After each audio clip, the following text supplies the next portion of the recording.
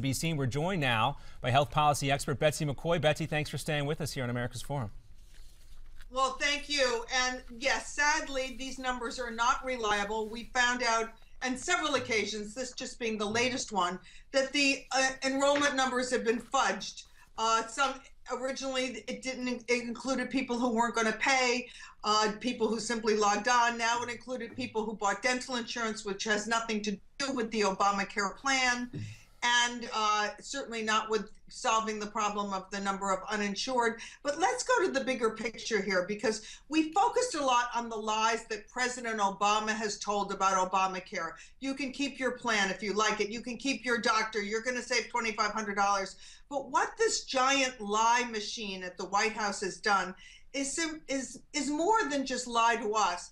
It's also destroyed our confidence in any of the agencies of government. We see people at the Department of Health and Human Services lying. We see the Centers for Disease Control and Prevention, once a respected agency, now it's the Centers for Denial and Confusion. We know that the Congressional Budget Office is now the place you go to get your numbers rigged.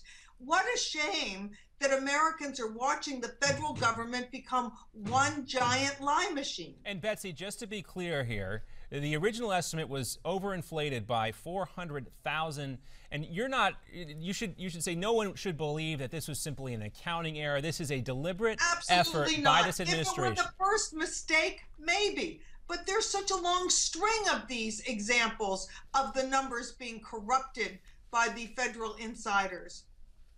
Betsy, House Republicans first spotted the issue. Is this going to be something added to the ongoing feud over Obamacare, do you think? Well, certainly every time the administration lies to Congress or lies to the American people, it's a serious thing. If lying were an impeachable offense, this president would be long gone. And Betsy, you're right. There's an overwhelming amount of evidence here to point to half-truths or lies, if you want to call it that.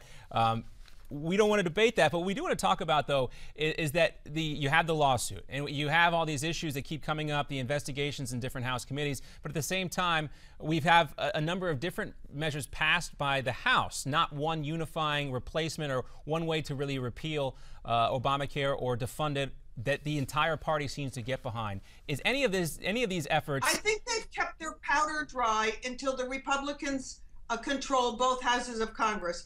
Virtually all the Republican plans are very, very similar. The Republicans are not going to have a problem passing a series of small measures to help people who are uninsured, to help people who can't currently afford their health insurance. Let me underscore. But Betsy, some people would say if they had that document in place already, if they had that document in place, say before the elections, there'd be 60 Republicans in the Senate. Something like that, maybe a supermajority. If they had a unifying principle like a health care contract with America before the election, that the Republican Party would still be in even better shape today. Well, that may be, but let me just underscore, we the people do not want another giant 2,572-page bill. When Washington says they have comprehensive legislation, comprehensive is their synonym for unread. We want specific small bills, 20 pages, so that members of Congress will actually read them before they're enacted. Not one big bill where they can put in a lot of dirty deals and backroom bargains. Whether it's 20 pages per bill or 200 pages for 10 bills, you know, there's a lot of things that need to get done. You still feel like that's feasible once Congress comes back in January?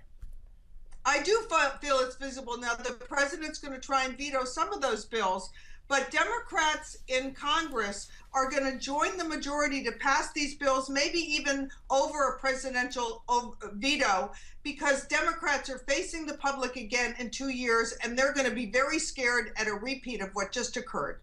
How much Democratic support do you think there is for these bills right now? You mentioned that there are some who would sign on, but how much support do you think there is right now? There's going to be growing support, particularly as we get closer to the 2016 election. Growing support for a growing Democratic support, I should say, for some Republican measures aimed at pushing back against Obamacare. Betsy McCaughey. Not just pushing back against Obamacare, improving the situation for the American people. Republicans want kids to stay on their plans till they're want kids to stay on their plans. I should say you're right, Betsy. Improving or maybe replacing altogether Obamacare, but they do have some work to do. Betsy McCaughey, thanks so much for being with us. We're back here on America's Forum after this. Dr. Peter Pry joins us to talk about our infrastructure, and the danger we face from overseas.